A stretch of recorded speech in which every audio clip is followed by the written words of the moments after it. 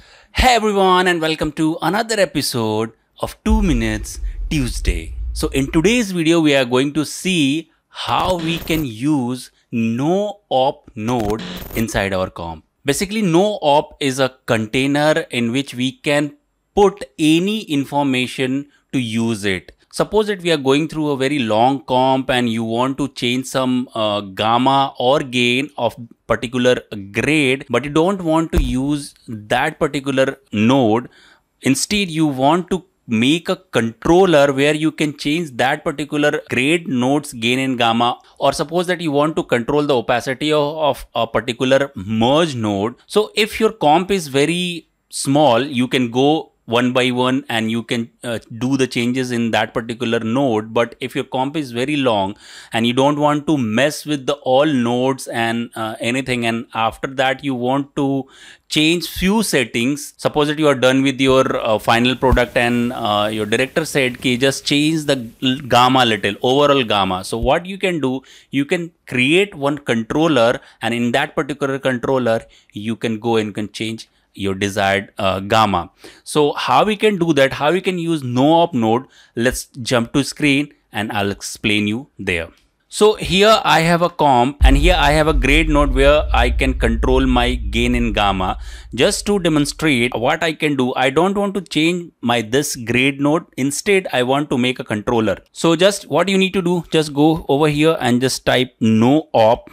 And in NoOp, we don't have much information. So what I'm going to do, I'm going to type here a master might be control. After changing name, what you need to do, just go over here in editing tab and just click over here. And if you want to control a gamma of that particular grade node, just hold down control and click and drag over here. Your gamma will automatically come over there.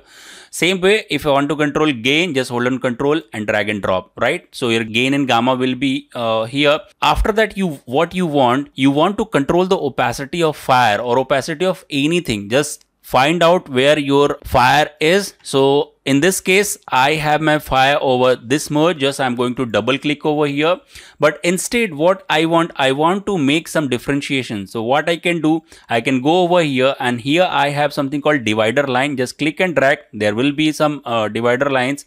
And in this particular merge, I'm going to hold on control and might be I can drag over here and I can rename it, might be fire opacity. After writing name fire opacity, you need to level it. So you can Control C and Control V, and over here you have your fire opacity, right?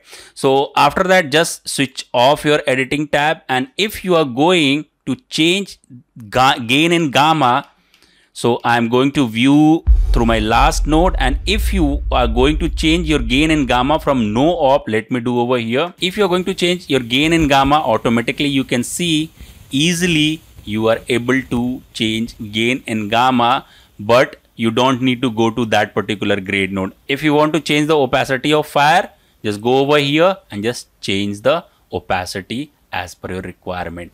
So this is a very basic use of NoOp node.